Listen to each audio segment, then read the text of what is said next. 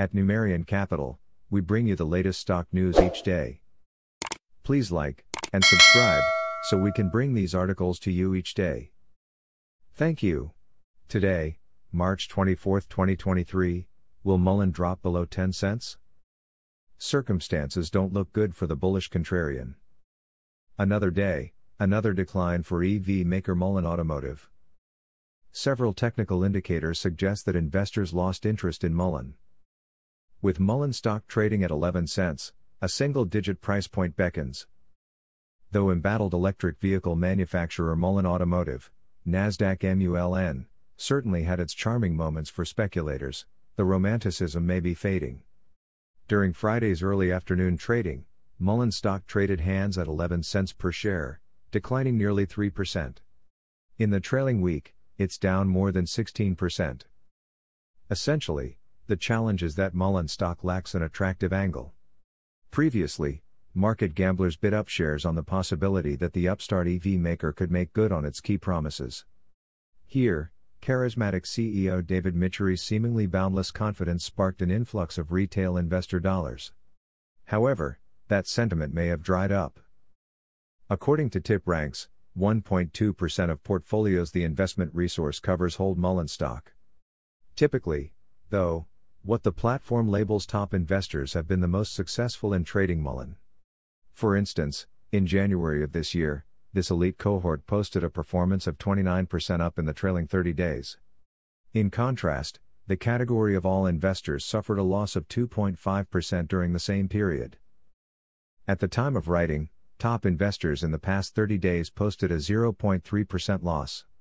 On the other hand, all investors saw a profit, albeit a measly one of 0.4%. Moreover, Fintel's proprietary short squeeze score saw Mullen stock hit 61.96 out of 100 points. Per the investment platform, the number ranges from 0 to 100, with higher numbers indicating a higher risk of a short squeeze relative to its peers, and 50 being the average. Indeed, Mullen's short interest as a percentage of its float remained the same from March 10 through March 23, 10th. 16%. Thus, speculators shouldn't hold their breath regarding a short squeeze. Pointed questions rise about the fundamentals of Mullen stock. Earlier, much attention focused on Mullen's disclosure of a purchase order for 6,000 Class 1 EV cargo vans from Randy Marion Isuzu, LLC, a Randy Marion Automotive Group member. Disclosed in December last year, the announcement generated significant buzz for Mullen stock.